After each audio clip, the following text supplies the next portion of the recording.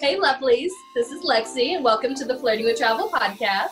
Hi everybody, Bianca here. And I'm Misty. And so today we're talking a little bit about what life is going to be like flying now that we're living in a mid-COVID and one day, hopefully, post-COVID world. The crisis is real.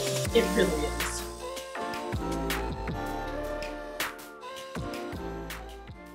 So on the last episode, Misty alluded to a fact in the article that I wanted to talk about today with you guys about traveling and how it will be different. We also talked about how travel changed post 9/11. How will travel change post COVID? How is it changing during COVID? And I read an article that was saying you're going to have to get to the airport approximately 4 hours before your flight for domestic flights, not just international, domestic flights, which means that your TSA line is going to be longer because there's the social distancing that they have to adhere to. Yeah. The things you can take through, like you were saying last episode about the hand sanitizer being the 12 ounces that you could take through. And I feel like for me, it's not going to be a problem because I like to get to the airport early and give myself time to get through security, get to my gate, possibly get food, because that is important while traveling, and just like ease of mind. I would rather get to the airport early and hang out in the lounge. So this 4-hour timestamp that they're talking about to be there doesn't faze me a bit. Also, well, it should though. It means that now instead of getting there 4 hours early, you're getting there like 8 hours early so that you can do all this stuff. So I feel like that's just a. But you know what? That's a really good point. That will change. So lounge memberships will probably increase because now we're spending way more time in the airport than we ever have. I mean, like I never get to the airport. I mean, more than like absolutely necessary. I have to maybe an hour and a half, but with that, Priority Pass is going to go up. A lot of the credit cards who have membership capabilities attached to them, that will go up. The Centurion Lounge is going to be ridiculously packed again. I mean, just God willing that more people don't buy like Clear and pre-check, because right now we're at such a sweet spot going through Vegas. Like you can just zoom through. I can get to the airport like an hour before my flight and just cruise in, particularly in the Vegas airport because it's so good. I feel like because maybe that's home, I would feel more comfortable doing that.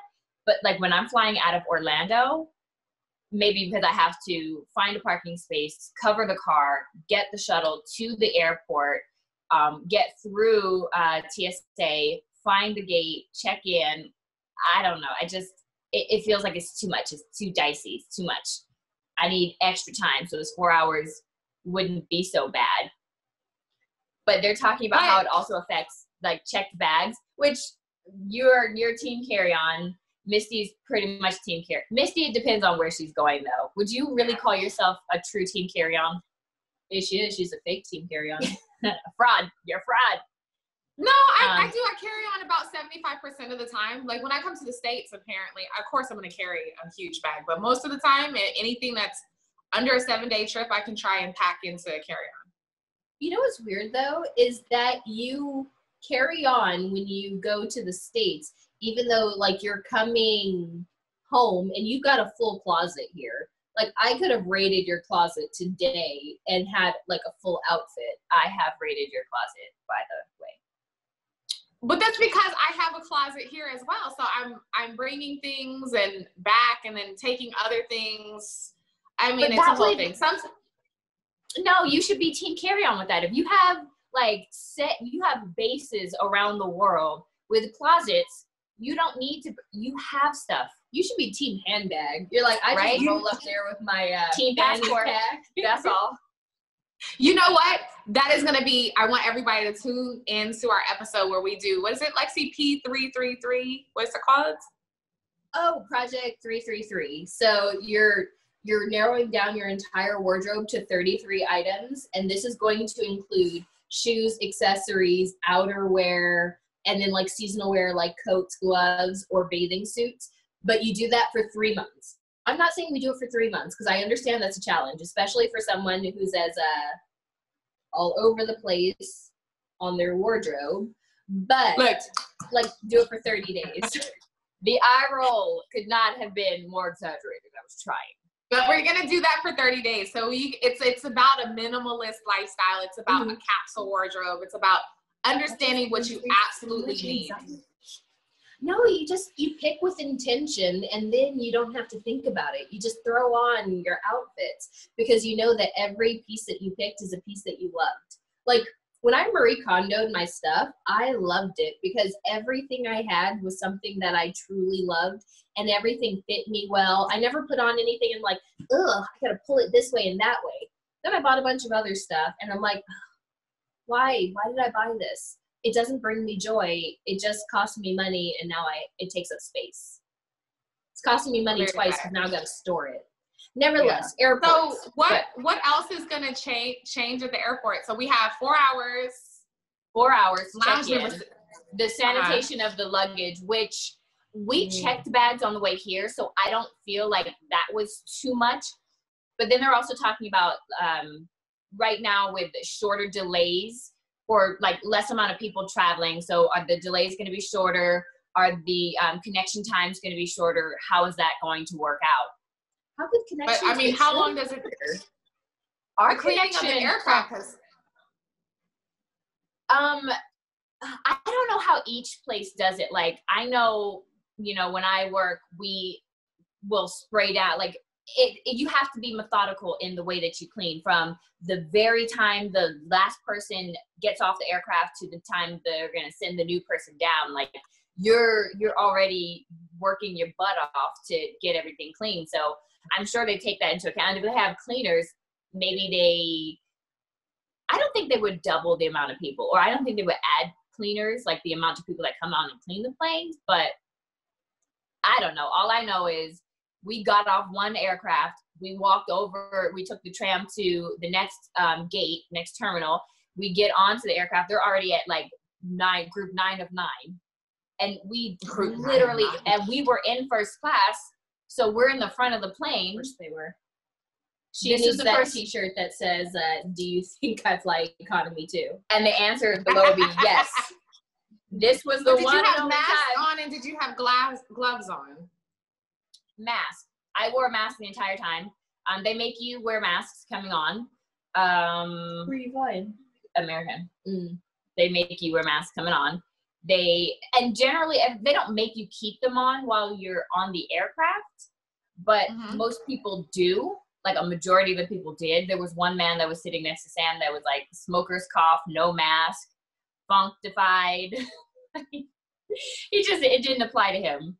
I feel like the reason that they can't make you keep a mask on is because how do you enforce it? Someone takes their mask off. Are you saying, hey, we're going to divert this plane? Or we're going to have law enforcement meet everyone who decides to take their mask off? Plus, how do you sell like food and beverage? Your sales are going to go down. They don't? They don't. They cut it. Wow. They gave you bags with a little bottle of water and a little snack, like little cookies or something like that. And that was all you got. They said, and they make announcements at the gate. We encourage you to go and get food before you get onto the aircraft because we're not selling anything. We are selling nothing. Again, I say to the people in the back. Like they were so serious about it. And I was mad because we didn't have time to get at any airport. We didn't have time to get food. I was so serious about this food. Why don't you ever just show up to the airport already fed? Because we wake up with enough time to like get dressed and go. Did the staff have on protective gear like the flight attendants? Yes. And they make announcements that say, stay away from me. We're still trying to social distance and stuff. Don't ask me no questions. Yeah. Essentially, but in a very nice way. It felt very nice, the way they were handling the situation. I didn't feel like, back up. Because most people are already like that, especially at the airports. Masks, they had a lot of. The flight attendants were wearing gloves, but I didn't see a lot of people wearing gloves. Well, okay. I think gloves are such a silly thing. Only because if you talk to anyone in the medical community, they talk about how if they're wearing gloves, they wear it to do one thing. they take off the gloves and they throw them away. Because if you touch multiple things, you're cross-contaminating. It's like when I see people going to the grocery store with gloves on, I'm like, what are you doing? Because they're touching all of their food, they're touching the cart, then they pull out their phone and they're touching that. And I'm like, phone goes to the face. Yeah. So theoretically, if you're going to do this right, when you go home, you have to take all of your stuff, put it on a table, then you take it out, put it on one side of the table, disinfect everything that you're touching, take off your gloves, disinfect everything that you're touching, put it in a new spot, then sanitize the old spot. That's the only way that using gloves is actually effective. And I don't think most people are doing that. I think they're wearing gloves as a false sense of security. Instead, wash your hands. Exactly. For the 20 seconds. And then you can put on some sanitizer that didn't expire. Don't be an ass. and then lotion. I don't think sanitizer expires. I'm really going to Google this. No, I think regular hand sanitizer does. I think the sanitizer that you might be making at home might expire.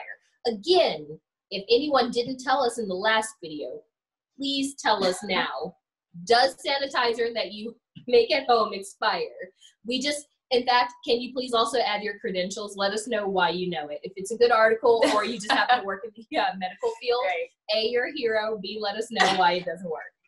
You know, another thing, and you're selling special hand sanitizer, also comment below because you're making money off of something they're saying expires after 14 days.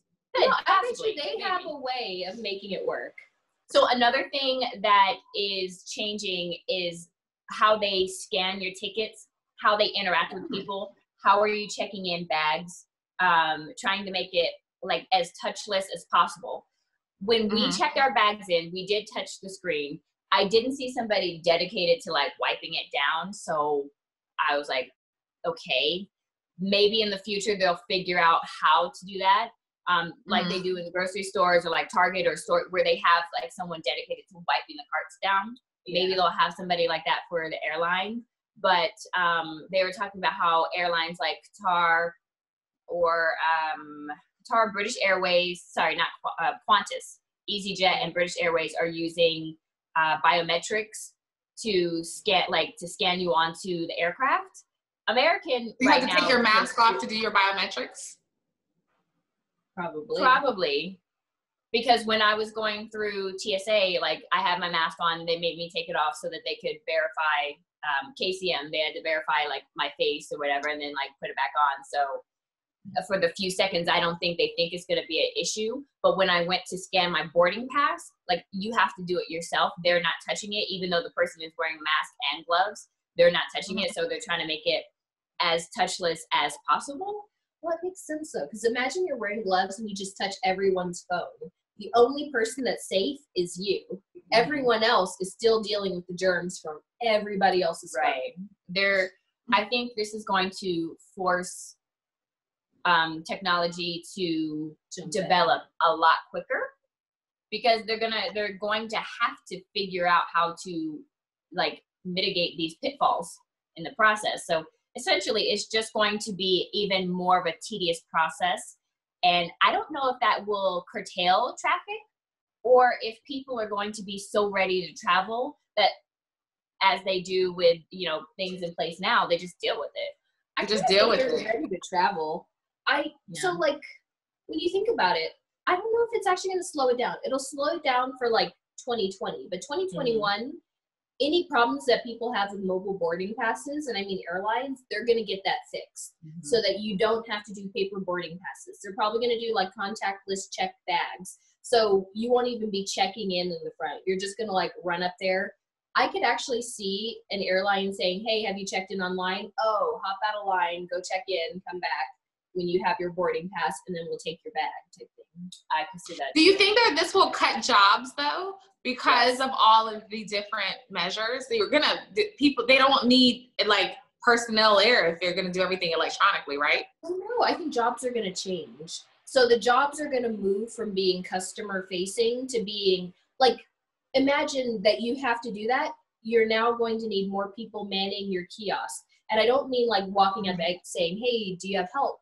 You're going to need more developers. You're going to need more people that are cleaning, that's really where jobs are going to go. It's going to go to back of house to make everything work. Mm-hmm. This is true. That's going to change the landscape of the economy, because it's like, you know, this was my job for the last 15 years, grabbing the bags, doing this, doing that. And now if you want to stay with the company, you have to retrain, cross-train into something else, because that's the way. I definitely, that's so true. Yeah. But that's the way the world works. Like, people talk about, like, oh, going to the grocery store, if you use self-checkout, you're taking someone's job. It's like, no, you're giving someone else a job. Someone had to develop those self-checkout machines. Someone has to maintain those machines. But they still have a person manning that area, because you still need it. We were in Target, man, and I had 2 gift cards I was trying to use. And I was like, oh, you don't need to scratch off the back. Like, I don't know why they put that on there. Do you need to scratch it off if you can just scan it? Well, you have to scan it. Then you have to, like, scratch off that other part, put the numbers in, and then you I could see me struggling, but Sam was like, why isn't this, I'm putting the code in, why isn't it working? So the lady that was manning the self-checkout area, you know, came over and was showing us, like, how to do it and, like, what to type in and whatnot. So I can see how you're saying it would change the jobs, but you know you're going to get pushback on that, because people are going to be like, I don't want to. There's an unwillingness to do that. It'll only last so long, because it's going to change consumers. Because say that gift card, I have Target gift cards. I put them into my Target app, and when I get up to the front, I just scan my phone. And that's what living overseas, I'm like, you could, I do have the app, and I have started using it. When the little Starbucks guy showed me how to use it, oh, he's such a sweetheart. He's like, oh, you know, you can get this deal and get this coffee with this much off, but it's definitely going to change travel. So I think my job is safe. You can't really automate a flight attendant, right? Only because I know some people call them, like, waitresses in the sky. I've heard someone say they're just a cocktail waitress in a plane. And, like, yeah, until something goes wrong, and then they're there for your safety. Suddenly you call on them in an emergency, and they're not a cocktail waitress in the sky. You know what? I think the only people that feel that way are either going to be people who never, ever fly, or super crazy frequent flyers that just are demeaning in nature. But in general, I think they're, like, extremely necessary personnel.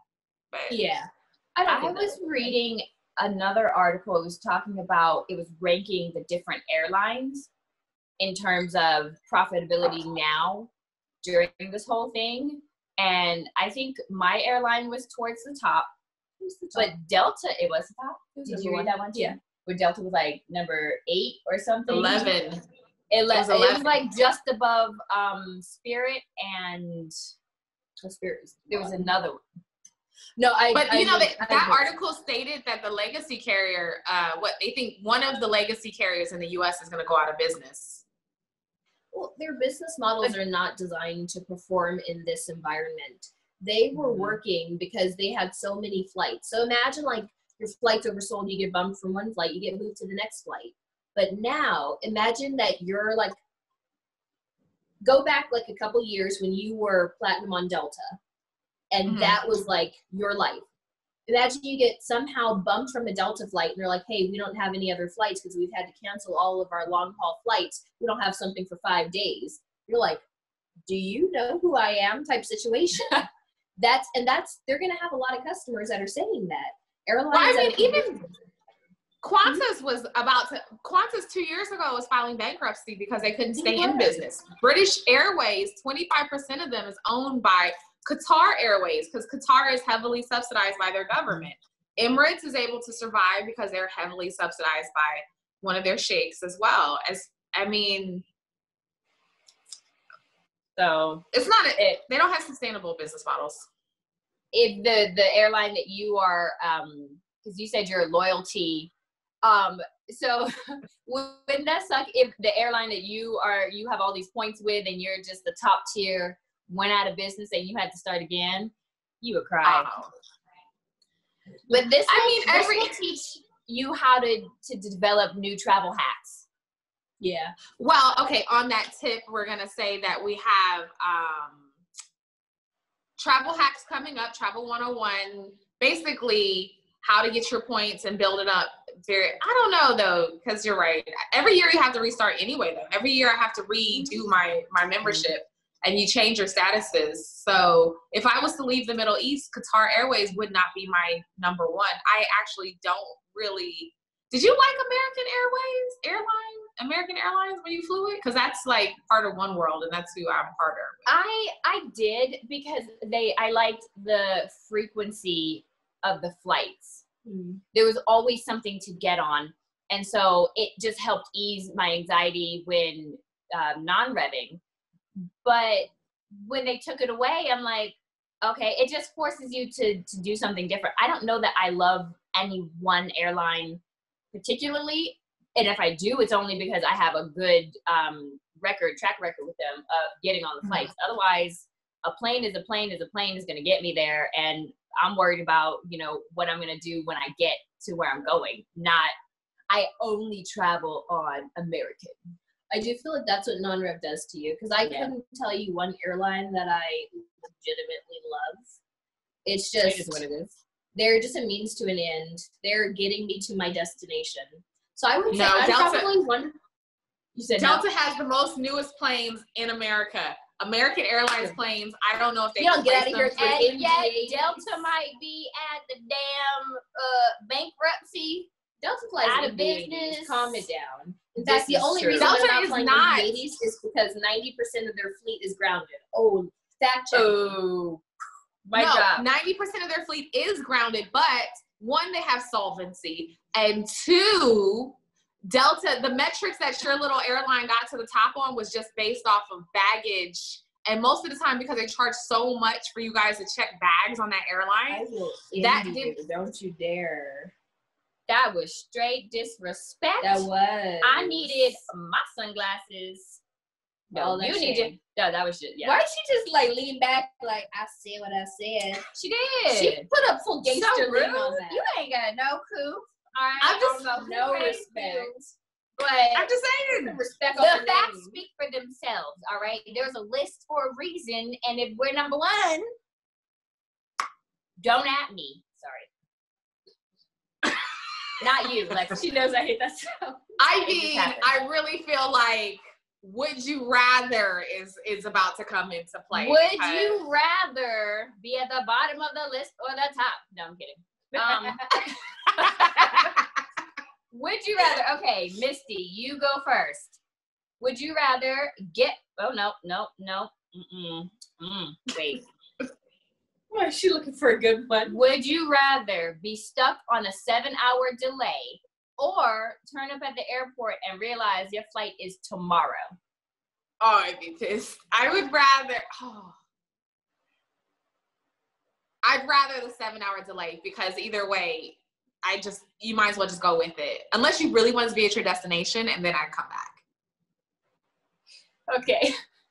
Lexi. Yes. Would you rather be left behind in the bush on an African safari, or be left behind, this should have been Misty's, or be left behind in the water on a scuba trip? Oh, man.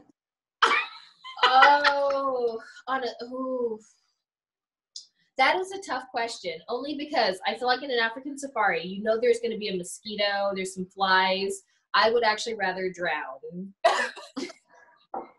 You would rather run out of air underneath the water than to be bit by a mosquito. I'm sorry, have I gotten a malaria shot? If you're going there, yeah. I have. Part of the. I don't. You know yellow fever. The water. I would actually rather get stung by a jellyfish than have to live with flies buzzing by my ear. Unless we're in Tanzania and I happen to maybe get to see a meerkat. That would be the only reason why I would take that. Because then the wildlife in Africa is no joke. Even like the friendly zebras will stomp your ass. I just know. Okay. Misty, this is a good one for you. Would you rather join the Mile High Club and get arrested because of it, or never join the Mile High Club at all? Life is to be lived with stories to be told. I'd rather join the Mile High Club and be arrested than to never experience it at all. Get arrested and put in the Turkish prison. I'll take the 45 slaps for my feet. I am judging your YOLO ass right now. Ew, that's dirty. Airplane bathrooms are not clean. Okay. It could be the seat. You could do first class in a seat. Qatar Airways has suites, so does Singapore Airways. I mean, it could be first class. Okay. Lexi, would you rather sleep in a hostel that smells like Jabba the Hutt's breath, but is otherwise clean, or stay at a fancy hotel that only changes the sheets if they're stained? My God. Oh my God. Wow. Oh my gosh, I thought for sure it was going to be the second one because when you said hostel, I was like, obviously anything else. But no. Oh. Okay, I'm sorry. Read that one more time. Okay. Would you rather sleep in a hostel that smells like Jabba the Hutt's breath, but is otherwise clean? Now, Jabba the Hutt is big, he nasty, he's smelly, he looks like nastiness. Or would you rather stay in a fancy hotel that only changes the sheets if they're stained? You know, my sense of smell is pretty bad, so I guess I'm going to have to go with that. Oof. That is rough. What would you go with? I would go with the first one. Definitely. The sheets, if they're stained, people are gross, and that's gross. But, yeah. All right, so now we know, I guess. Stay tuned. And everybody, feel free to answer the questions below, and we'll bring that up and just see what the consensus is. But I guess we're gonna see how travel ends up with Corona, how it changes, what developments are made, and adapt to changes. It's been lovely talking to y'all. We'll see you on another episode. Fairly well. Bye.